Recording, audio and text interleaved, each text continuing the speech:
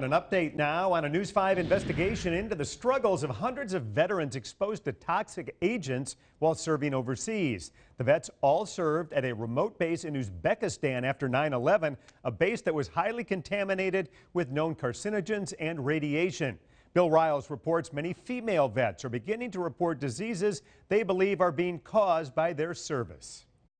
Female veterans like former Army intelligence analyst Elba Barr believe the 4 months she spent at the remote Uzbekistan base known as Karshi Kanabad, or K2, is behind her chronic reproductive health issues. There's been something massive since 2013 every year, medical-wise. As we've previously reported, K2 was found to be contaminated with almost 400 separate toxic chemicals and radiation. Some 15,000 service members were deployed there between 2001 and 2004, conducting missions in support of the war in Afghanistan. K2 was, to me, a base that should have never been a base. Hazards, signs everywhere where your hazards were. CBS News reported Barr is one of more than 200 female K2 vets who flooded this Facebook page, now a nonprofit, the Stronghold Freedom Foundation, which tracks these cases. The organization says 40% of the women self-reported at least one miscarriage, 8% reported breast or uterine cancers, and 30% reported ovarian cancer or related issues.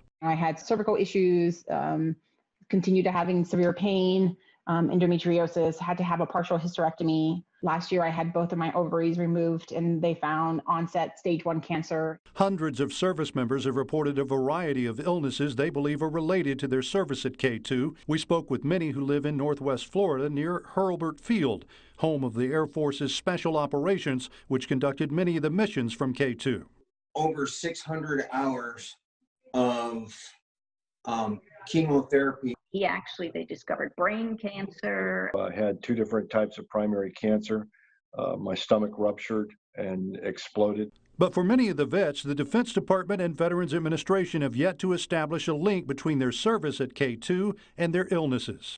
We upheld our end of the deal, and it's on the VA and it's on the Department of the Defense to hold up theirs. Acting Defense Secretary Christopher Miller has drafted an executive order that would include the Uzbekistan base as a zone of combat operations that would cover the vets who haven't been able to get help. And he believes President Trump will sign it.